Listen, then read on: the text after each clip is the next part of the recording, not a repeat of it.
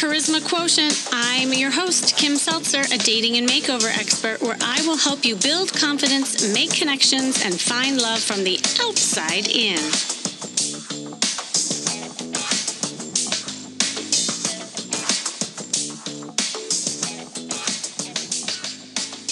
Singles, some for the first time, have turned to this virtual dating thing that you've probably heard about this year, when the usual ways of meeting people for many have disappeared or at least dissipated. It's funny because a lot of my extroverts are having a really hard time with this whole virtual thing, and my introverts are having a blast. They're like, welcome to my world. So it's almost like, how do the worlds collide where we can all meet as one together and actually connect? Online dating sites report record use as lonely singles look for someone to enrich their lives for a day, a month, or even forever. Dating, as it would seem, is simpler in some ways, right? Like, we just have the computer to connect with, yet more complex than others. In addition to regular fear of rejection, there's now also the fear of infection. So it has many people paralyzed and feeling very disconnected. But here's the thing I found, and this is with just the people that I've worked with, is that there's almost this paradoxical effect happening, because we are forced to actually slow down and really pay attention to what we want, how we connect. And because of that, there's an actual acceleration in relationships and connection. It's a strange phenomenon that is happening that none of us could predict, but I am finding that people are building more emotional relationships because of it. And virtual dating has everything to do with it. Online dating has been around for a long time. Obviously, people have used it before, but how we're using it has really changed. So before the pandemic, I noticed a lot of people were swiping, they were numbing out, meeting without really connecting, relying on that physical connection. But now you really have to earn the right to meet someone out. So I'm coaching people how to use online platforms to build emotional connections before going out and meeting, consequently, people who are getting into more meaningful connections and relationships. So as some of you might have heard, I did this amazing virtual event back in the fall. It was called the Flirt Immersion Experience. And there I had women participating in hands-on exercises and interactive games to hone in on their flirt and dating skills. And it included the secrets on attraction, body language, conversation, how to give good conversation, and how to get out of the friend zone for good. Now, there was a man panel there. We did mock dating, and everyone watched this live date. And we ended with virtual speed dating. And the men then filled out these first impression assessments so that the women could really understand how they came across on dates and where their blind spots were. It was really great to see that the women who was part of my coaching program were able to synthesize everything they had been working on in the event. And I kid you not, like 3 of them actually went on to date after that. So there's something to this. Virtual dating can work, especially when used right, with intention, focus, and yes, a little bit of fun. And if you are listening to this and feeling burnt out with a 2D dating, then I hope you will get inspired by this conversation, because with a little coaching and guidance, the right platform, you can use this time to work on some dating skills that were probably even hard for you before the pandemic hit. And I have a special guest on today to help us talk about some trends and ideas around online dating. Now, he is the co-founder, CEO of the video speed dating app Filtered Off. Filtered Off, this is so good. This is so cool. And it has been featured in publications such as New York Times, BBC, and the hit #1 on Product Hunt. I wonder what that is. I'm going to have to ask him about it. Previously, he ran and sold the dating blog Top Romp, which covered dating hacks and apps for the modern dater. He's a TEDx speaker, and his passions lie in technology, health, and creating authentic connections. When he is not working, he loves to travel the world, listen to podcasts, and work out. Welcome, Zach Schleien. Did I get it right? You got it right. Oh my gosh. Hi, Zach. How are you? Hey, Kim. I'm good. How are you? I'm good. I was really excited about this conversation. Obviously, it's like something we're all talking about when it comes to how to connect with people. And it's funny because I did that event before I even knew you. And now we're going to hmm combine forces and do a event together. But I don't know. I would love just to hear about your personal story and journey and like what got you into all this. Yeah. I mean, so I've been into online dating for a while now. I'm 30, and I've always been, at least when I've been single, I'm single now, but I've had some girlfriends in between. But when I was single, I've always loved the idea to connect with someone that I could never have met, potentially just through serendipity or so. Yeah, online dating has always attracted me, and I would go on these first dates in person, and I quickly realized just how just annoying it could also be, just when you meet in person for that first time and you don't have chemistry or you're not attracted, and it's like, well, the photos, the texting, it was so great, but now we're meeting and it's not that great. And it was about probably 6 years back I started asking my dates if they'd be open to video chatting beforehand, and most would say no, but the ones that did, I realized very quickly just how much better it was. And you really got to see their personality. You got to see what they actually look like, their mannerisms. And as the years went by, there was really no app that was offering any sort of video dating, video first dating component, and decided to pursue it myself. And I love your combination. Like you are a tech person and you're into like connections and relationships. It's like the perfect marriage for this kind of thing. So I love that. I have a question. So have you, and this could be a personal experience as well, or people who are using the app, is anyone finding it hard to be themselves? Because it is a video and not everyone gives good video, let's be honest. Some people are better in person, some people are better texters. And I just wondered like how people are with that. Yeah, I think what it comes down to is, yeah, there are people that are nervous about jumping on a video date. I think it is definitely shifted since pre-pandemic. Now everyone who's on Zoom with friends and family and work, people are much more comfortable hopping on with a complete stranger. But if you are nervous, it's completely normal. I mean, you're typically nervous meeting up in person on a first date, those first date jitters. And the reality is those first date jitters and being vulnerable is what allows you to connect and have a great potential romantic connection. Yeah. What's interesting that I'm finding is that, because I'm all about vulnerability. And I feel like when you're vulnerable, you make better connections. You're just more human. And it's interesting because I'm watching all these celebrities go on like these Zoom interviews and we're seeing their homes in the background and we're showing up as more of our authentic selves because we're in our element, we're in our habitat, and I there's an element of that vulnerability piece that's so real that I also think is helping. Do you find that too? Yeah, 100%. I think that's the beauty with video dating is you can really get to know the person quickly. It's pure communication. After chatting with someone on video a couple times, you kind of get a feel for who that person is. And when I say a couple times, perhaps a couple hours, you'll get a feel and understanding of who that person is and kind of what they represent and if they're a potential fit for you. Yeah. Are there certain trends that you're seeing right now with the online dating world and in conjunction with your app? Yeah, I mean, online dating has never been more popular. I think post COVID, once the pandemic abates, I think, first of all, people are going to continue video dating. It's because people are now so comfortable being on video. Yeah. And there are a lot of people who are not online dating right now because they're like, what's the point? I can't meet in person anyways. Or so I think post COVID, even more people will be online dating and more people will be video dating. And video dating is here to stay, and it will be treated as kind of like the first date before the first date. I know. I think that is very true because there's so many people who are waiting.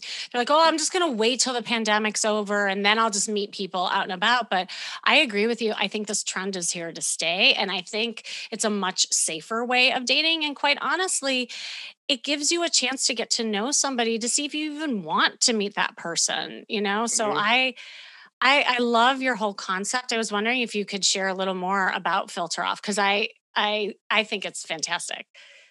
Thanks. Yeah. So it's a video speed dating app. It's available on Android, iOS, and web. And Filter Off offers virtual speed dating events. Events can be local. A local event could be like an LA date night or a New York or a Miami date night. And we're all over the world now.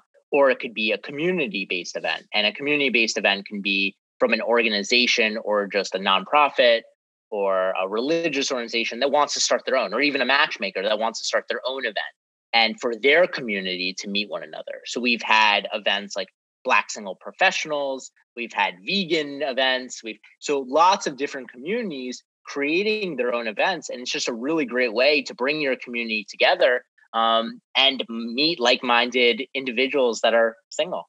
And now with the flirt immersion experience, we're going to be partnering and A doing this hundred together. percent. So people, Exactly. yeah, Exactly. yeah. Yeah. Uh, And were you going to to say something? also add, so yeah, so and I'm happy to like walk you through kind of how it works. So once you Yeah. RSVP to one of these events, excuse me. So the community based, they require a code. So it's just for your community that can join. The public events, anyone can join if they're in that location. And let's say you RSVP to an event, it'll be added to your calendar. An hour before the event begins, Filter Off will ask you confirm that you'll be attending that night. Once you confirm, Filter Off will start scheduling your speed dates for you. You may have up to, let's say, 7 virtual speed dates at night, one at maybe 8 o'clock, one at 8:04, 8:08, and so on and so forth. When 8 o'clock rolls around, you press start date and you're entered into a live video chat with your date on the Filter Off app. And when the date concludes, it'll ask you whether you like each other or not. And then you move to your next date. At the end of the event, you could see if you matched with anyone. And if you did, you could message them or video call them all on the platform. So you don't even have to exchange personal Ah. information off the bat. That's super cool. So I mean, I know a lot of the online sites are doing that too, where they have the interface of the video right there. So it makes it just really easy and seamless. Also, just to go right from that experience. Have you seen any like relationships happen and like progress, and like how can people use it to progress? Yeah, I mean, so to answer your first question, yeah, we've created 4 engagements and 2 marriages since the pandemic. And Oh granted, yeah, my god, yeah, I love it. and granted, we actually got out of beta a month before the pandemic. So we are fairly new and good timing as well. And yeah, I mean, I recently had a user email me who was like, "Hey, I've been on OkCupid and Coffee Meets Bagel for a couple of years, and I would always try to like get an idea of like their personality, and it was just so hard." And then I jumped on a Filter Off event. He was part of one of our religious communities that runs events, and he's like, I went on 7 speed dates, and in about 30 minutes, I ended up matching with 2 women. And a couple weeks later, one became my girlfriend, and they're like very happy together. So sometimes I Oh. get, yeah, some emails of really positive stories, which is really neat. And yeah, but the progression typically works like this. I mean, you go on an event, let's say you get a match. You then message them, "Hey, it was great chatting with you. Do you want to set up another video call?" Then you hop on another video call and Filter Off. This time it'll be much longer than, let's say, 3 or 5 minutes, and maybe an hour this time. And then you may exchange personal information, and then maybe hop on another video call. And this time maybe it's off the app, and then it just progresses that way. It's super cool because I know a lot of people are just getting so burnt out of the regular format of the online sites. And this just gives it a more energetic and exciting element to it. And honestly, just that possibility of really having that authentic connection is it. To me, it's huge. I before I met you, I told you like I had this whole concept in my head, and I can't believe like here you are swooping in like Superman with your cape, really like having this platform that all these people can connect. Well, I know I've seen And I'm curious your thoughts or the stories you've heard. There's also a lot of mistakes that people are making. Have you seen some of those? And like, I what should mean, people avoid? yeah. Yeah, I think the common ones are just be yourself and be curious and yeah, and maybe not talk the whole time, but ask a few questions. We have some before your date begins. You could review their profile. You could see their fun facts and their bios. Oh, you can. The photos are blurred, but you can actually see their bios beforehand. So if they say, "Oh, I love skating," you could ask them about it, or "I love skiing," you could say, "Oh, where have you gone?" And you could relate. And then we also have icebreakers in the app so you could play games. But some like things to not do, obviously, I mean, like don't take it from lying in bed on your first date Oh my uh, God. or be shirtless on your first date. So I think it's just like some normal basic things. And if you're in your apartment, don't have like laundry everywhere that someone could see. Like if it's just all over the place, like just look somewhat professional, and you don't have to dress up crazy, but like look good. Don't look like a total slob, and yeah, have fun with it. And you're going on a number of dates, so it will be fun. Well, I just want to expand on that, what you just said, because obviously this is like where I really help people. And some of the things that I've noticed that people do, it's funny that you mentioned like don't be lying down while you're on the couch, talking to people. There was a client that I was working with, and she's like, Kim, I really like this guy until I saw him in the video. And the entire time he was reclined, he had a shirt off, and like I saw half of his face, in it. So it was like what you're calling is like pretty basic. It's amazing how many people don't think of that, especially if you're not used to video, right? Like if you just used to phone, maybe you're not aware of that first impression. But that first impression stage is so crucial with this video dating. I think with your platform, people get to practice making a good first impression. And, nowadays the research says it only takes 7 seconds. And I bet you it's even quicker now. Like that was even a couple months ago. And within that 7 seconds, people are making judgments and assumptions based on Mm-hmm. your facial expressions, your body language, and also what you wear.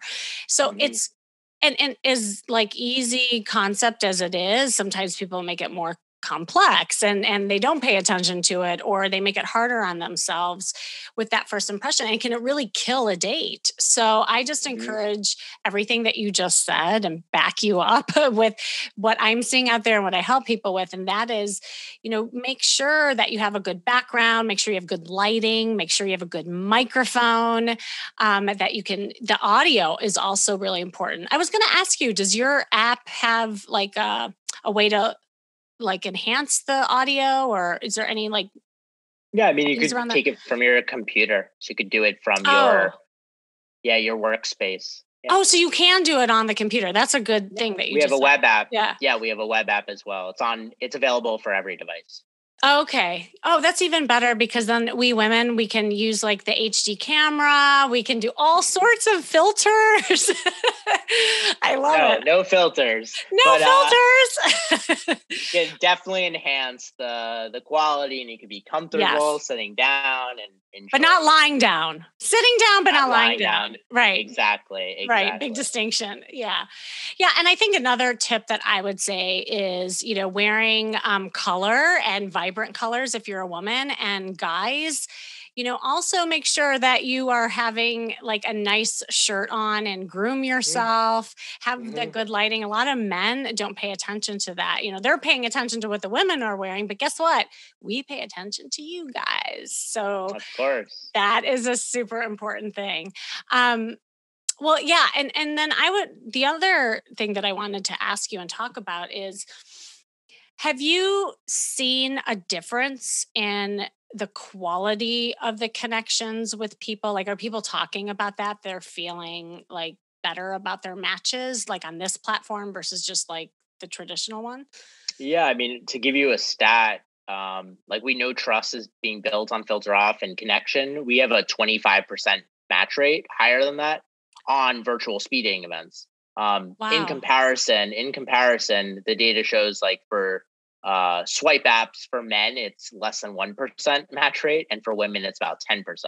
So I think when you take the profile out of it and you make it video first, you're seeing a human, right? And Mhm. it's you're not basing it off of their photos and their witty bio. You're basing it off of the connection you create, and I think that's really led to a greater match rate because you're also connecting with other people that are more serious about online dating that they're actually getting onto video.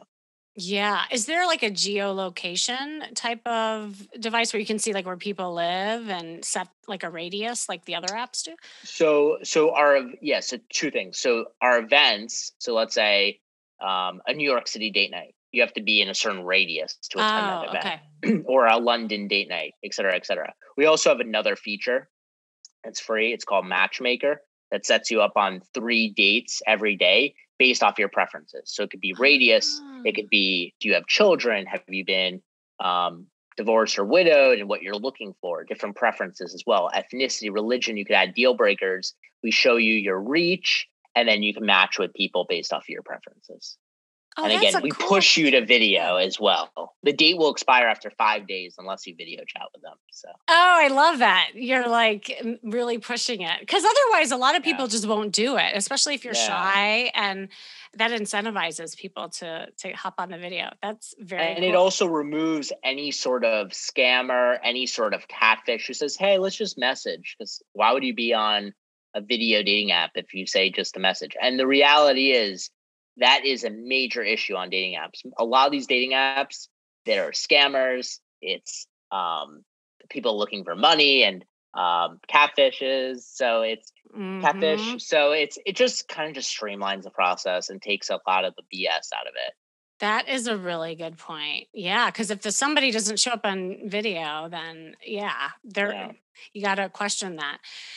Have there been any stats or like talks about maybe like complaints that people are having with their date? Like, oh, he didn't give a good conversation. Oh, he didn't flirt or she didn't flirt. Like, are there like certain common things that you're hearing that people should really work on when it comes to video dating?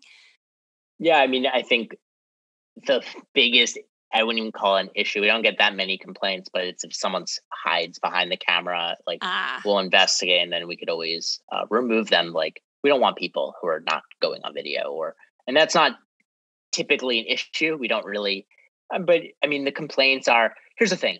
I get emails every day. You usually hear from issues. You don't hear from successes. And I tell true. organizers that. Let's say you have 100 people and two didn't have a good time. Well, you had a 98% success rate. That's pretty damn good. You may not hear from the 98, but the two you will hear from. So I try to keep it with a grain of salt, and we just continue to build out new features based off of kind of user behavior and also user feedback. So we do take all of that into consideration, but sometimes it's just out of our control. Well, and from a coaching standpoint, I will add around that is that, if one or two people say that they didn't connect with you for whatever reason, that's their opinion. I mean, not everyone's going to click or connect. But if you're hearing this from multiple people over time, I actually think that this kind of dating is really good for people to hone in on their own skills because if you hear it over and over and over again, it's not just opinion, it's a fact. Then you got to take a For look at sure. how you can shift it and change it. And so like if you use it, I can see that this could be also a learning tool for a lot of people and why things just weren't progressing even before this existed. 100%. I mean, you're potentially going on, let's say you attend a few events every week. I mean, you could be literally jumping on over 30 dates potentially in 1 week. And Yeah. sometimes people won't even go on 1 date a month. So now it's just constant practice. In the beginning, you may feel uncomfortable, you may feel rusty, but by event number 3, you may feel, wow, I've gotten maybe coaching from you, or you've just been practicing and just working up and getting more comfortable. And yeah, you could really use it as a training tool as well. Completely. I really like, I know for my people, I'm going to be using it a lot for that. And also as a potential to meet other people. And, I think that there's a lot of value with what you just said about the practice because I don't know if you even know this, but I define confidence as experience. I don't believe that there's one person out there who's just not confident. It's usually if there's an area they don't feel good in, it's because they haven't had practice or positive exposure around something. And so Hmm. if we could use this to really, gain more confidence in the area of flirting, dating, relating, conversations, first impressions, like all of that stuff, this could be like I feel like a game changer for so many people. And then really give them an opportunity to meet someone special. Yeah, for sure. And I think that's the beauty and why we focused very much so on community and having community based events is, let's say you are a runner and maybe you're not so confident, but if you love to run and there's a running event that you can attend or Yes. an event you can create, you can meet other runners. And it's such an easy way to connect because you have these similar uh, interests. And yeah, so that makes it easier when it comes to dating. Yeah, I people get mad at me sometimes because I just don't believe in like true single events per se because I think it adds like this weird pressure on people like and then Mhm. everyone gets in the room and everyone's looking at like who's single who's not and the genders are always like lopsided, there's either more women or more men.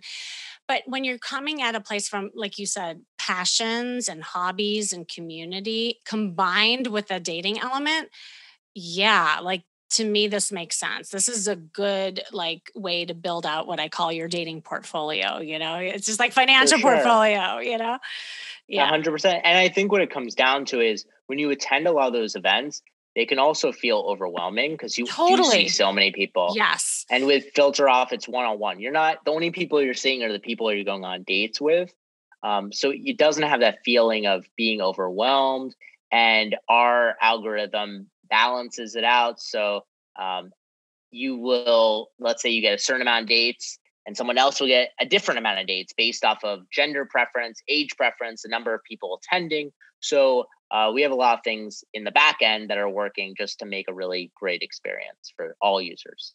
Oh, that's so cool. I cannot wait to do this event with you. Like, I'm just so That'll be excited. great. I Yeah. know, I know. Do you have any like last words or parting words of wisdom that you wanted to leave everyone with around all this? Yeah. I think from an online dating space, whether or not you use Filter Off, like try to hop on video as quickly as Yes. possible. I mean, the worst thing that you do, like time is so important. And if you're just in like a great, and I put that in quote, texting conversation with someone for 3 weeks, you think they're amazing and you've never actually spoken to them. And then you finally wait after that, getting to the fourth week to hop on video and you realize, wow, I have zero interest. And that happens far too often. So what I'm trying to say is hop on video chat maybe after the third day or the first week. Like just go for it because last thing you want, it's good to get to a no as well. And it's good to kind of uh figure out who you're not interested as well. And you don't want to be caught up with people that you're not potentially not interested in. So That is so get on true. video. Get on video at the end of the day. Yeah, in fact, just talked to the client and she was on a chat, like a normal DM exchange. I want to say it was 2 weeks straight. I said, and you never got on the phone, you never got on video. And she's like, "Well, no, he never asked me." And here's my belief. I believe both parties have a responsibility and approachability and the way that we connect. And it's how we conversate. It's how we get from the text exchange to the video to the in person. And that's really the Mhm. progression now.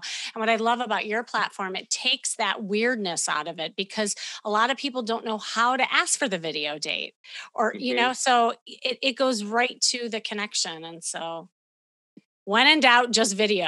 I love it. Well, Zach, it was so great like having you on here. I'm excited to do this event with you and see you in Clubhouse Yeah, soon. definitely. Likewise, it was a great time being here. Yeah, thank you.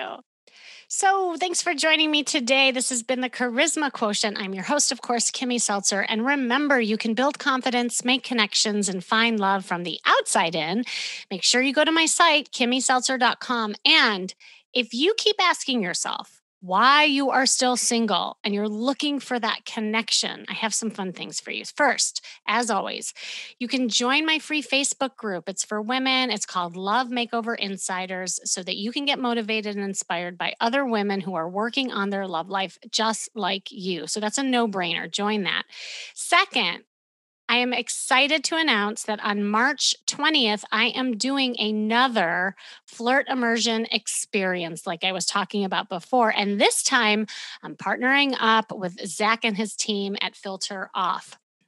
It's a virtual event that is going to teach you everything you need to know to help you stand out and finally start flirting, attracting the guy that is right for you. And it is a ton of fun, as I was talking about before. You're going to have hands on exercises to learn the art of flirting and dating with interactive games. We do mock dating. We even have a man panel come in and a speed dating at the end of the event where you can put all this into practice with men I've hand selected by moi. So check out the link in the show notes and sign up for it now. I'm keeping this event small, so you got to grab your spot. And we do have some left, but it will be limited. And remember, it starts with you working on yourself is working on the better version of you so that you attract something different in your life. And stay tuned until next week with more tips and how to feel and look fabulous every day.